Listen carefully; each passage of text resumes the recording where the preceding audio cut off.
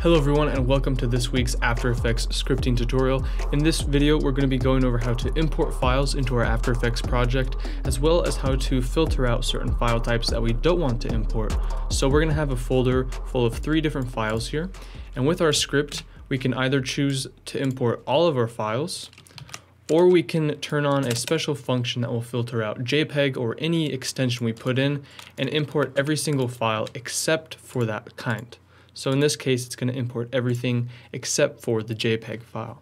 So as you can see, it's a pretty short bit of code, but we're going to be optimizing everything as much as possible to use as few lines of code as possible to do as much as we can. So to get started, we're just going to open up a new JavaScript file, and we want to also make sure we have a directory on our computer with some files that will be imported into After Effects.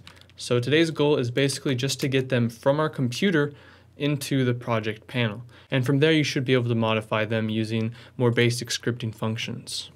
So this particular script is not going to have a UI, but we are going to start off by having a pop-up window to have them select a folder where all the files are. So the way we're going to do this is we first need to create an object for the folder. So I'll just create a variable called folder and set this equal to a new folder.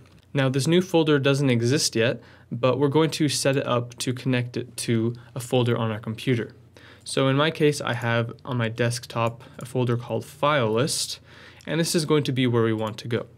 Instead of just saying this folder is going to be, on my desktop in the file list, we're going to have the user select which folder they want. So the way we do this, we need a folder object. So we're going to grab our folder and say select, and you'll see select dialog and select DLG. These are 2 different ways it'll appear.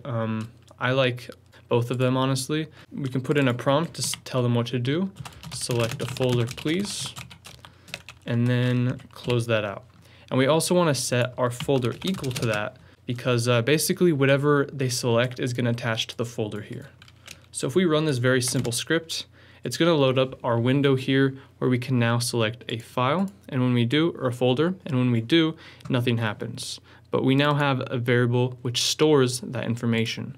So now if you want, you can go ahead and say alert folder.name, and when we click on our folder, we're going to get file list, which is the name of our folder.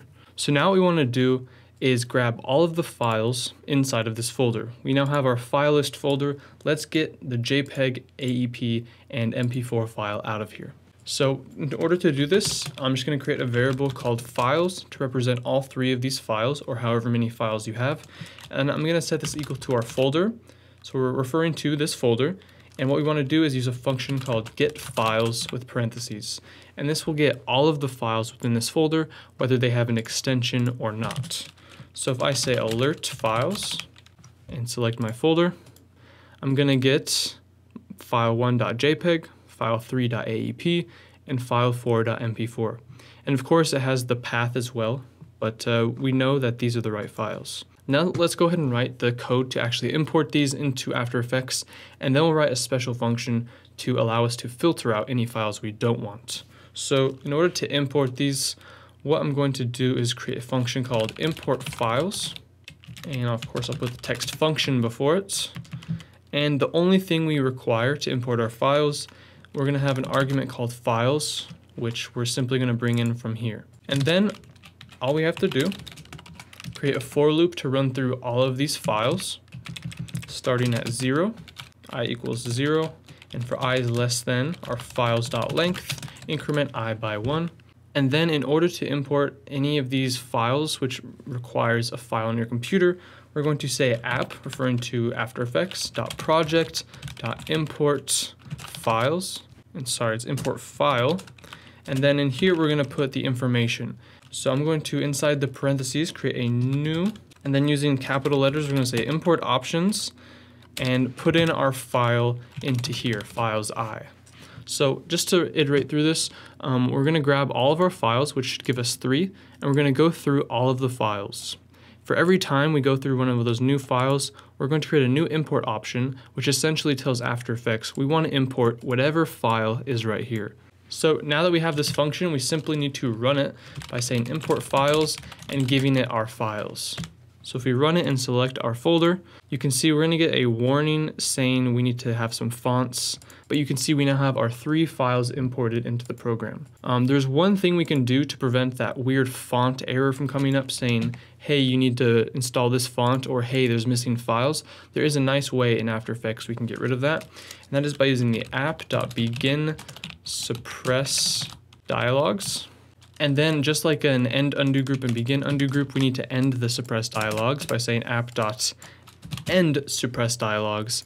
And for this, we have an argument to say false, meaning no, we don't want to show any of these dialogues afterwards. If we say true, it's going to show these errors up after it's done processing this code. So now if we run it and click on our file list folder, we'll have everything imported now without that error saying you're missing fonts. So lastly, let's take a look at how we can filter out some of these files. I'm going to say files equals filter files, and this is going to be a new function we create. Let's go down here and make it.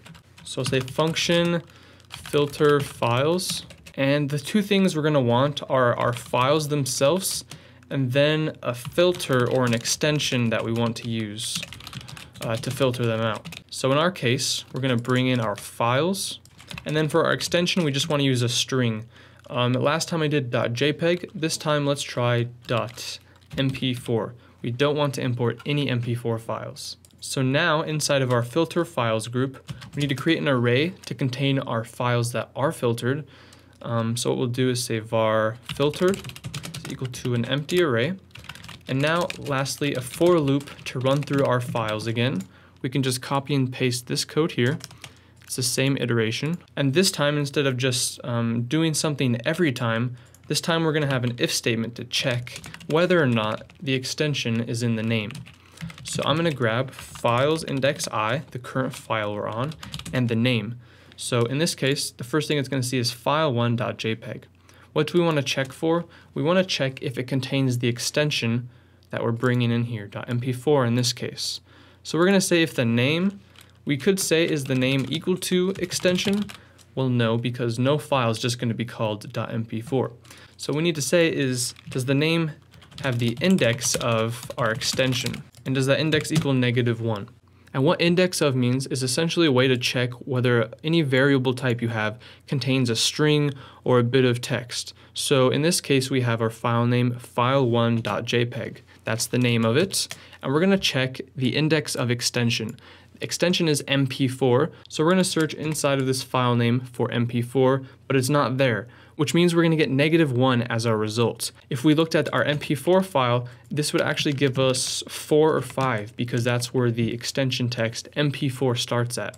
But because it's not contained, it equals -1. So hopefully that makes sense. Essentially, if an index is equal to -1, it doesn't exist in whatever you're searching in. If it's other than -1, it does exist.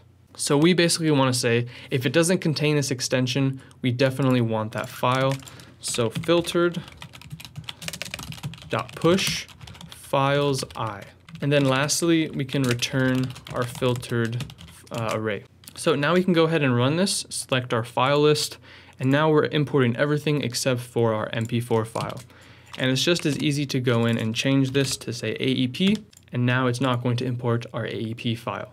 So hopefully that helps you guys figure out how to filter and import files into After Effects. After this, you can really manipulate them however you want, add them to compositions, get data and delete them, or whatever you would like.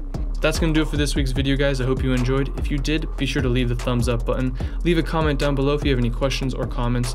And as always, thanks again for watching. We'll see you in the next one.